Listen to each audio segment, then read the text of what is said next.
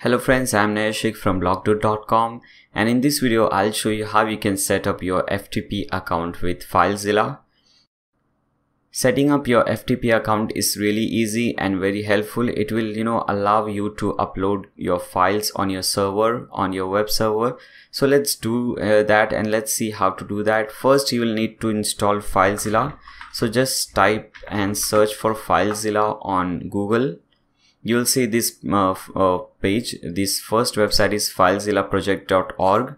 Click on that and select any one of these. If you're using Windows, if you're using for any one of these. Okay, so I'm using Windows. I'll click on this link. Again, click on download Filezilla server. Now you can open that and install the software. I already did that. So what I'll do, I'll directly open Filezilla because I have already installed it. Okay, so when you install it, this is how you will see. Now go to your, cut this thing first. Now go to your cPanel. So if you don't know how to go to your cPanel, don't worry. Just type in your website name. For example, for me, it is blogdot.com. And after that, just put a / and type in cPanel.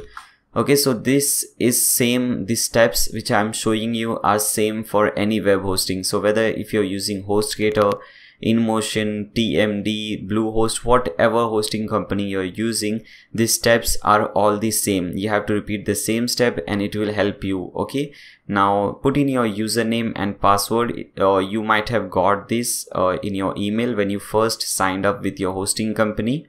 Now click on login.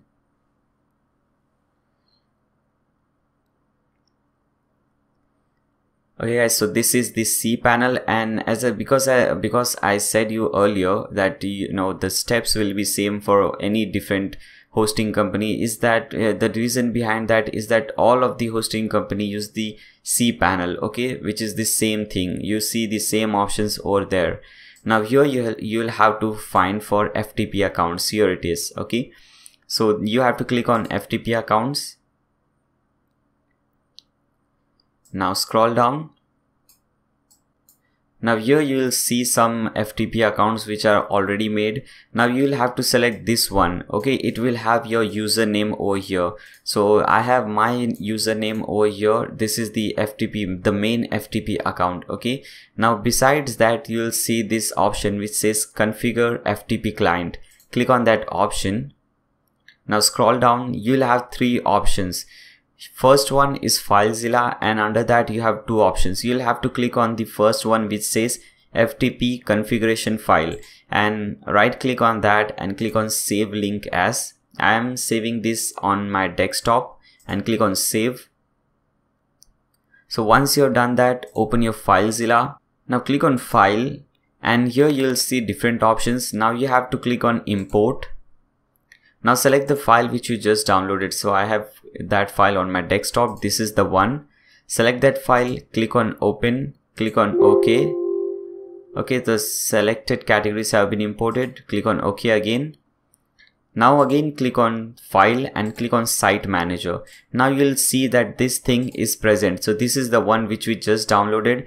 Now earlier what used to happen, you have to put in all this host name, port name, username and all these things, but that is not happening, which is good. You just import it and everything is done for you. Now what you have to do, you have to just if you don't want to put in your password again and again, you can just select normal and put in your password at once, or you can select ask for password. Now whenever you want, you will try to connect, it will ask you for your password and you have to put in the password of your cPanel. Okay, so this is the password through which you access your cPanel. That is the password that you will have to put. Okay, now once you're done, select that and click on connect. Put in your password over here and click on OK. Again click on OK. Oh yes, so as you can see, now you can access your cPanel, you can access your server from here. You have all the files. Now don't play around with all these things. You'll see this public HTML. Just import and export things over there if you want to do anything with this. Or if you have created some subdomain or different websites, then you'll see, for example, I've created many like this. So I have created this website giftonics.in and different websites, so you'll see all those options over there. Okay, so if you want to make any changes to that website, if you want to upload any file in that website, you can upload that in that folder. Okay guys, so I hope this video was helpful. I hope you guys now know how to install Filezilla, how to configure it the easy way. If you guys have any problem, please let me know in the comment section below so that I can help you.